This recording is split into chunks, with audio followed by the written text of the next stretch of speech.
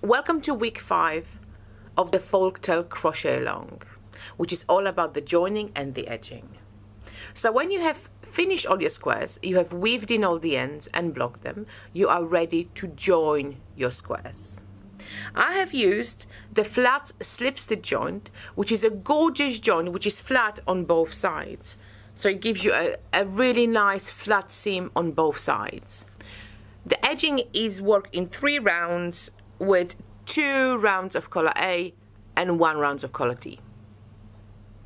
And let me show you how it's done. What I recommend is to join in first all squares in horizontal lines, then the vertical lines. And when you come to where your squares are joined, so when you have finished your horizontal line and you're working over the vertical line, I recommend making 1 chain over those joints. So make 1 chain and skip onto your next squares. This will give you a nicer finish. To start joining your squares with the flat slip stitch joint, first of all, join them 2 together with the slip stitch into the corner chain 2 spaces. So each square has a corner chain 2 spaces which you have created on round 33 of every single square. Pull it through. I usually kind of chain 1 just to lock this. So we will be working on the right side of our squares, and we will be working in a back loop of every single stitch. So starting with the square to your right, your yarn is at the back of your work, and what you're going to do, you're going to insert your hook into the back loop of the first stitch on a square to your right.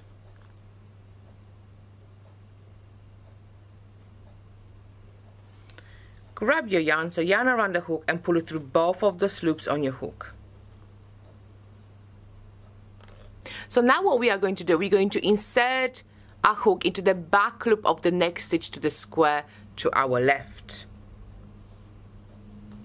followed by the back loop of the next stitch to our right, making sure that our hook comes over our working yarn.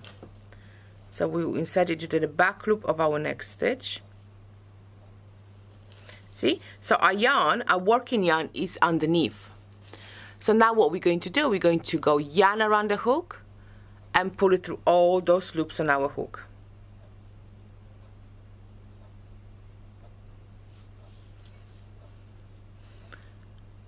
So that's our first slip stitch made. So let me show you this again. So now we are going to work into the back loop of next stitch to our left, followed by the back loop of our next stitch to our right. And again, our yarn is at the back of the work. We're gonna go yarn around the hook and pull it through all those loops on our hook. Oopsie daisy, there we go. Let me grab it. See, and the slip stitch is forming. You might find it a lot easier, which I do, is to place those squares like so, having the yarn always inside your work. See, so they're kind of on the side now, so you go back loop into the next stitch on this square, hook over the working yarn, and back loop into the stitch on the other square. Then yarn around the hook and pull it through all 3. And again, back loop, next stitch, hook over the working yarn, back loop into the next stitch on the other side, on the other square. Yarn around the hook and pull it through all of those loops. Let me show you one more time.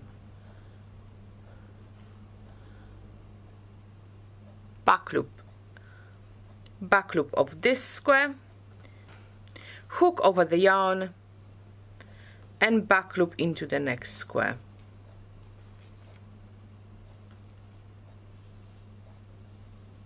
So you continue in this way until all your squares are joined. So when we finish joining all our squares, we are ready for our edging. I'm going to show you how to do the edges on this small swatch for only 2 squares.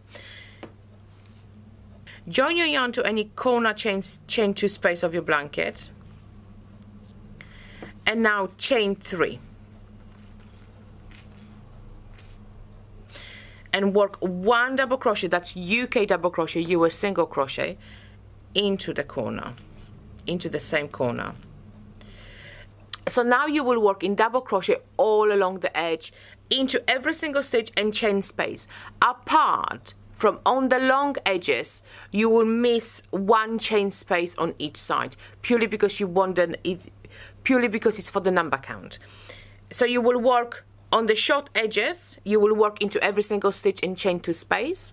On the long edges, you will work into every single stitch and chain space apart from 1 chain space on each side. So now just work 1 double crochet into every single stitch and chain 2 space until you come to your next corner space. So when you have worked all the way along to the next corner chain 2 space, we're going to work 1 double crochet, chain 2, and 1 double crochet again, all into the next corner chain 2 space. See, so that's when we are expanding on our corners. So now continue again to work in double crochets all the way along to your next corner chain 2 space. Work 1 double crochet, chain 2, 1 double crochet in the corner space, and then all the way along to next. Repeat the same until you reach the end of the round. So when we finish this whole round, we have to now slip stitch to the first of the chain 3 at the beginning of the round, and when we slip stitch it, we're going to join our next collar for the edging. So insert your hook into the very first chain, which for me is this one here. I'm going to place my new yarn on my hook and finish off the slip stitch with the brand new collar.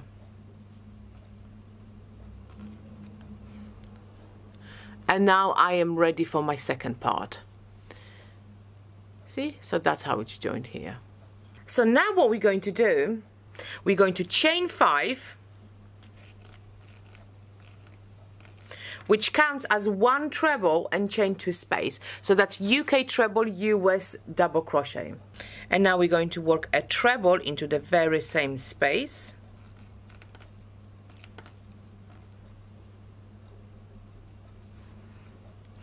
Chain 1. We're going to miss the next stitch and work a treble into the following stitch.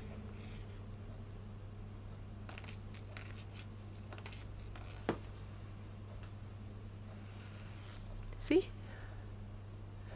It's looking like this.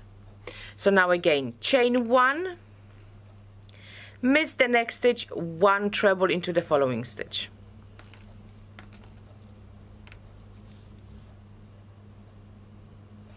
Chain 1 again, miss the next stitch, 1 treble into the next stitch. You will continue all the way along working 1 treble, chain 2, 1 treble into every single corner space until you reach the end. So when you finish this row, you should have wonderful chain spaces going all the way along on each single side. So what we're going to do now to finish off our round, we're going to slip stitch into the third of the beginning chain 5. That's 1, 2, 3. So that will be this one here.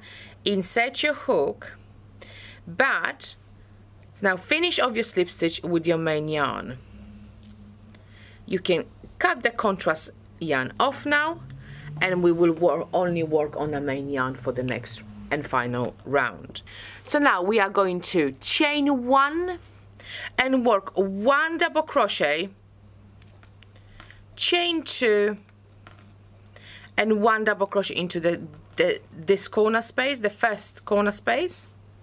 Now we're going to work 1 double crochet into the next stitch,